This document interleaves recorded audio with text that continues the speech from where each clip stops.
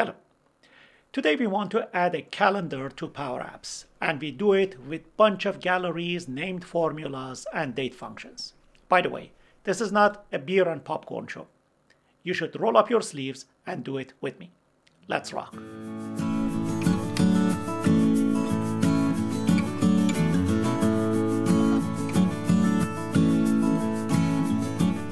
To build our calendar, I'd rather start with a little bit of cheating. I don't want to reinvent the wheel.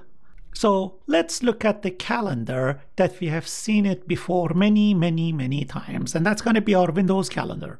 In reality, we want to build something like this. So if you carefully take a look at it, you will see this guy has one gallery on the top with the weekdays, and right under that there is another gallery starting from a certain day in the month, so basically the first Sunday before the beginning of the month, if the first day of the month is not Sunday, and then it goes on to the last day of the month. For now, let's start with something simple. We want to build this gallery. It looks like a horizontal gallery, but if you know that you can have multiple columns inside a vertical gallery, the job is going to be a lot easier. So let's do it. To build your week gallery, you add a vertical gallery to the screen, not the horizontal, although it looks horizontal. Well, you can do it with horizontal gallery, but it's going to be a lot more difficult. You have to tune a lot more things. So inside PowerApps, I've already created an app called Calendar Demo YouTube. And inside it, there is just one screen. There is nothing else. It's just created. I haven't done anything to it. So I want to insert my gallery. I add a vertical gallery, and this vertical gallery should have the names of the week. First of all, let me get rid of everything inside it. I want it to be blank. And here, I want to add the days of the week, Sunday, Monday, and to the end. Now, if I come back to the gallery, on the first cell, I can insert a text, and it easily picks up the name of the week. But I don't want to show it in a column. I want to show them in a row, which is easy. I just need to expand this gallery, and wrap count and for the wrap count, I set it to 7. Just like that, I have the top of the calendar. For this text box, I want to set the position to 5 and 5, or let's make it 10 and 10. But before doing anything else, let me just rename it properly. I call it gal week.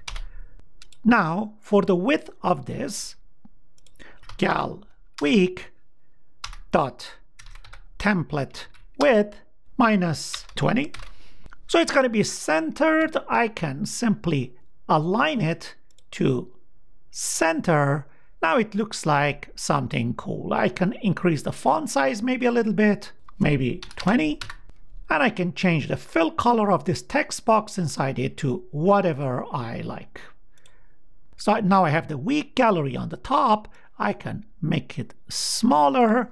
This is cool. So I added the vertical gallery to the screen.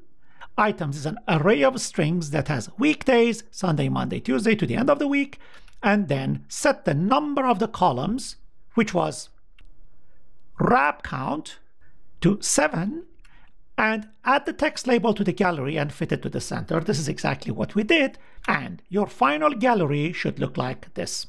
Well, not bad. We only need to set the border to make it exactly like that. So let me set the border to maybe 2. So it's going to look like this. Beautiful. Now, we want to build the second part of the gallery, but if you see here, August has 31 days. It starts from the middle of one week and ends in the middle of the very last week. But what about something else like October that has 31 days, but for this year, it starts from the first week, but it doesn't extend to the last row, and although it doesn't get there, Microsoft still puts it there, but it's grayed out. And even for something like February, which is 28 days, even though both those last rows are not part of this month, Microsoft still puts it there. So let's accept that our month calendar always has 42 items, 7 times 6. And for us, the challenge is finding this first day of the month calendar. Not the first day of the month, the first day of the month calendar. And that is very straightforward.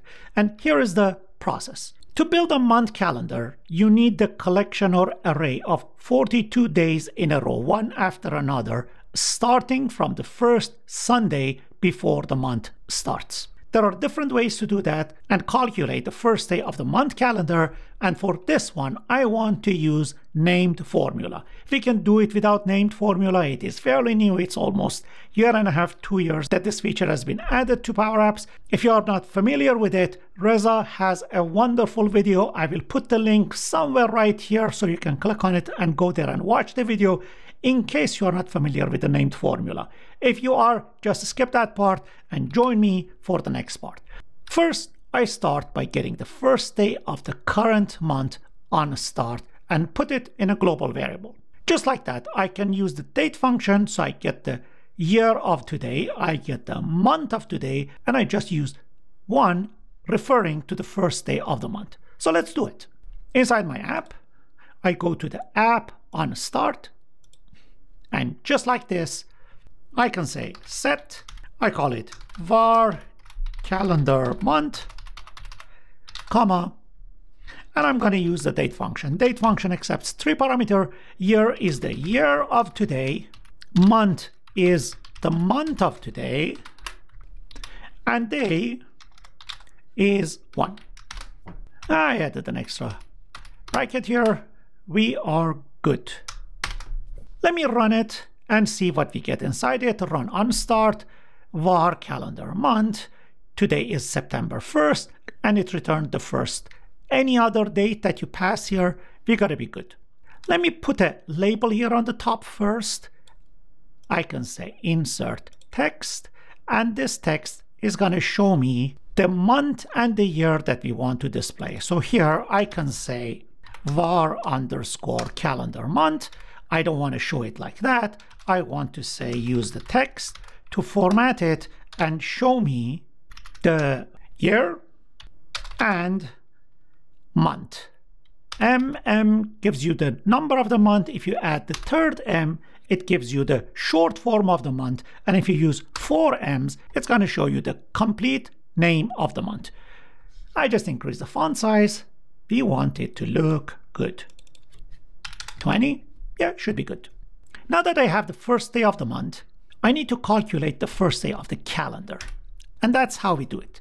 We deduct the weekday value from the first day of the month and add 1 to it. If it sounds too complicated, let me break it down for you. I add a text here. It's not part of the calendar, but I just want to show you what's going on here. So I can pick, for example, today. Today is September 1st. Today is Monday. Inside PowerApps, you have a function called weekday. And weekday always returns you a number. For Monday, it returns 2. For Sunday, it returns 1. So knowing this number, I know how many days I should cut from today to get to the first Sunday before the month starts, right? So if it is 2, I can deduct 2 from today. I will be right before the first Sunday, or basically the first Saturday before the month starts, right? So let's do it. I would say date add to today. Add weekdays of today, but I don't want to add, I want to deduct. And I just close the bracket.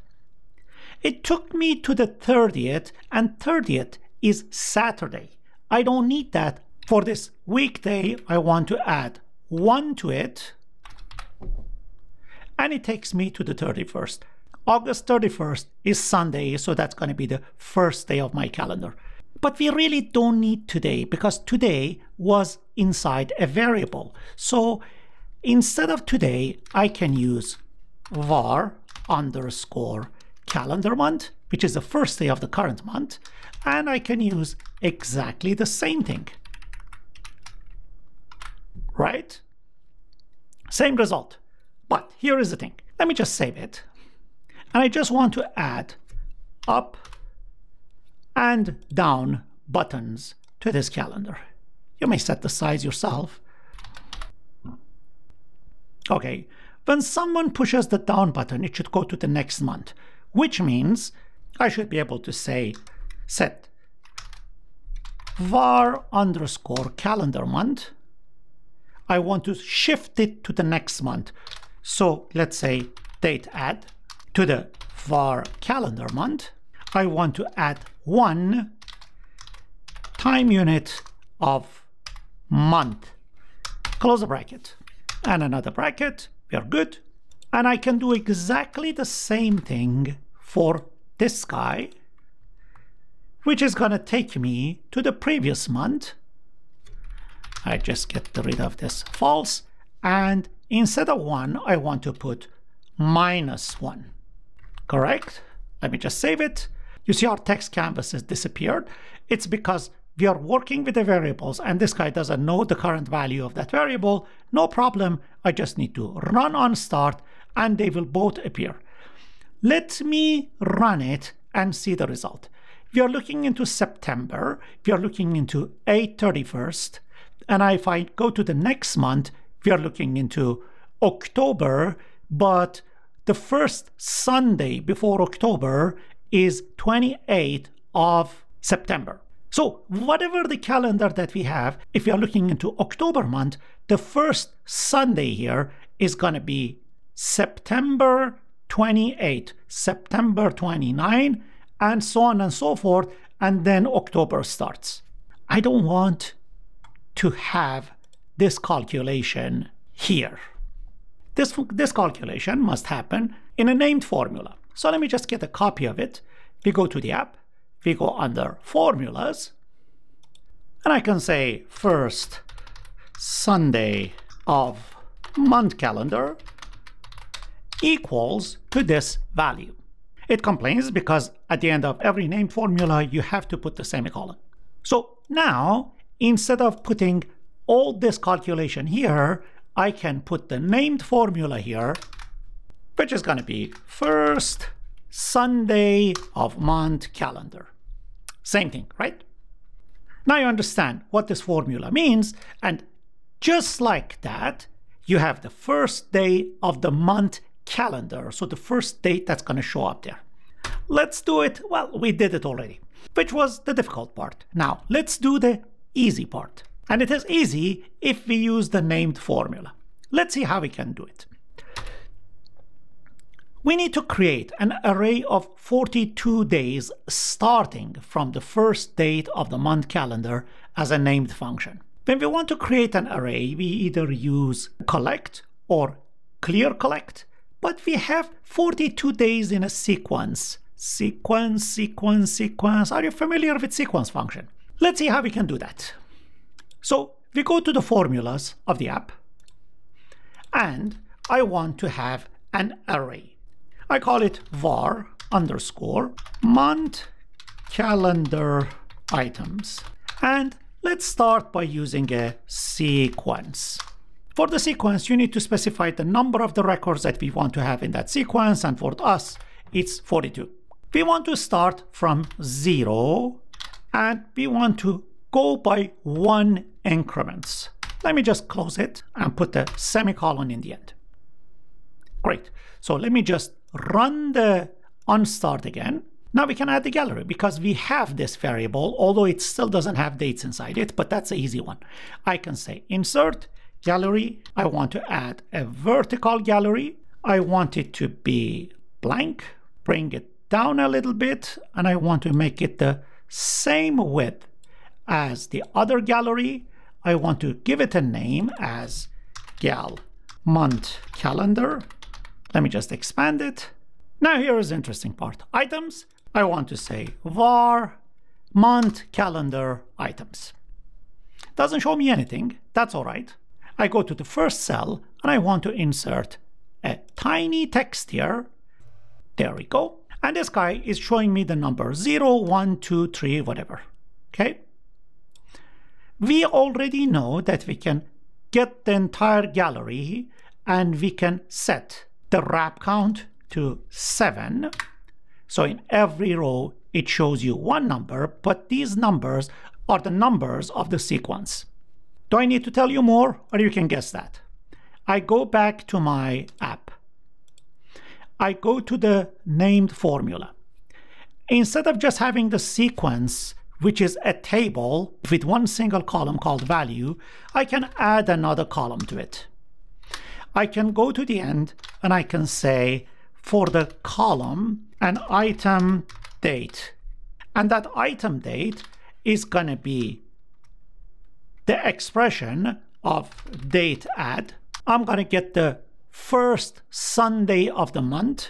So first Sunday of the month calendar. And I want to add this record dot value, which is going to be the 0 to 42 from this sequence, time unit days. And I just close this bracket. And another one for the add columns. Let me just run the app on start back here. But here now, for this text, instead of showing the value, I can come here and say add the column that I just added, which is going to be item date. It shows me the full item date. I don't want the full item date. I only want the day part of the date. So I can say day and close this, and you have everything. The only thing is that you want to set the template fill to gray if the day is not in the current month, which is very easy. I can simply come back here.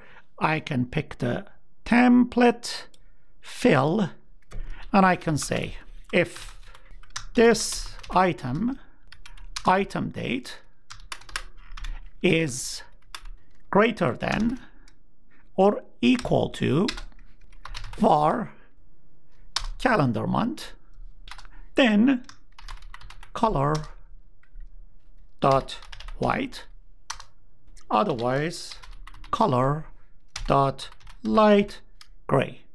And I just close this.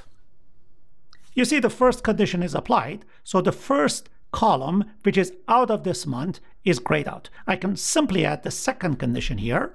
I can say and the same formula,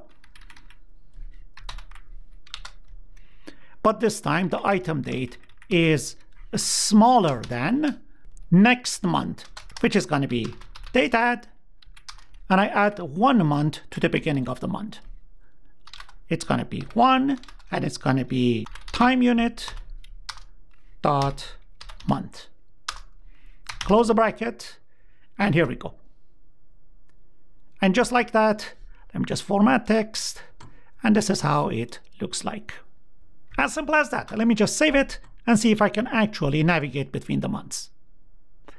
Run, and I can go to the next month, October, November, December, and I can go back in these months. Let's see what we did. We created an array of 42 days starting from first day of the month calendar using sequence. We created a vertical gallery with 7 columns, and we use the month array as items. We take care of the cosmetics, and just like that, you're done. Let's go for a beer. But hold on, do not celebrate too early. This is not over yet. You created this calendar, and I'm pretty sure there are lots of things you want to do with it. Well, there is a part 2 to this video that I will make it next month. Now, you have a month from today to tell me what you want me to add to part 2 in the comments section. Now, apart from your comments, crushing those like and subscribe buttons will definitely improve the quality of the future videos, and it will make my day, let's face it. Thank you for watching, and I will see you soon in the next video.